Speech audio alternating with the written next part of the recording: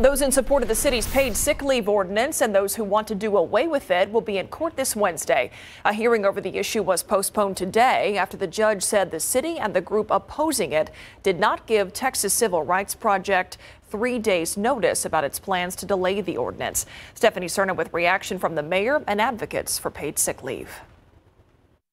Earlier today, dozens of advocates for the city's paid sick leave ordinance rallied in front of the Bexar County Courthouse, not happy about the delayed implementation.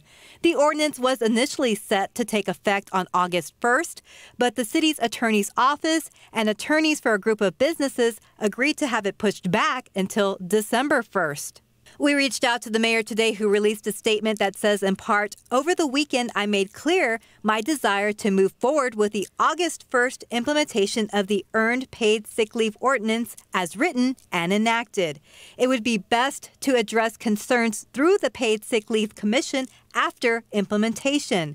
City attorney's staff acted in the manner they thought would best defend the ordinance. "We share the same goal, but not the same strategy." Back on July 15th, a group of corporate interests filed a lawsuit seeking to stop the city of San Antonio's paid sick time ordinance from going into effect on August 1st. It's important for people who have to go to work sick to not have to go to work sick. They have to choose between paying their bills or taking care of their body. We think that that's an immoral choice. The policy, initially adopted by a majority of the city council, would have extended paid sick time to over 350,000 workers in the Alamo City. Texas Attorney General Kim Paxton says the city cannot legally enforce the ordinance. Stephanie Cerna, KSAT 12 News.